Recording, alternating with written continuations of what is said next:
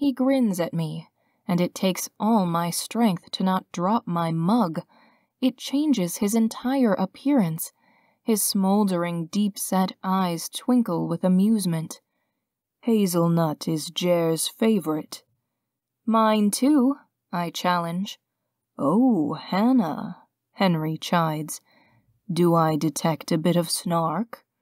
"Me?" I smile sweetly. "No, sir."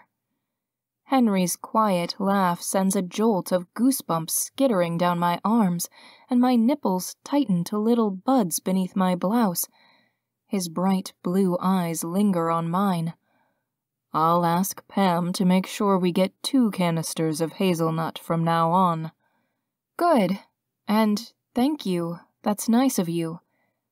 I've never seen the playful side of Henry Sloane. I kind of like it.